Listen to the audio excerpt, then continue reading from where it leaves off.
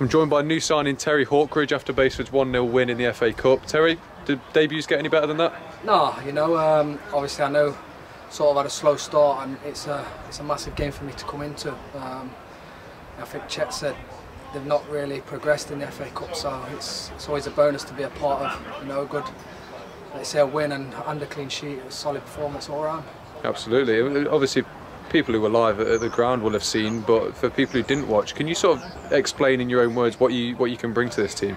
You know, I just try and, like you say, create goals, get goals myself. Just sort of try and bring my experience, just slow it down when it needs to, go quick when it needs to. But you know, we've got a great squad here, and that's a big part of why I've come here.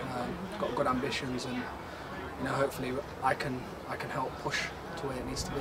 Yeah, absolutely. And what do you see the immediate future for Basford? Do you think this is a team on the up? Yeah, definitely. And I've always I'm from Nottingham, so I've always sort of kept close tabs and stuff there. And like I say, I think it's now time for me to come and hopefully try and help them get to where they need to be. Obviously, you won man of the match today, and it was a stellar performance. Do you think? How long do you think we'll be waiting for that first goal? Because that seemed to be all that was missing today. Well, I was hoping today, but hopefully I get one in the next couple of games. Hopefully I can do Tuesday, because I know it's a big game, league game.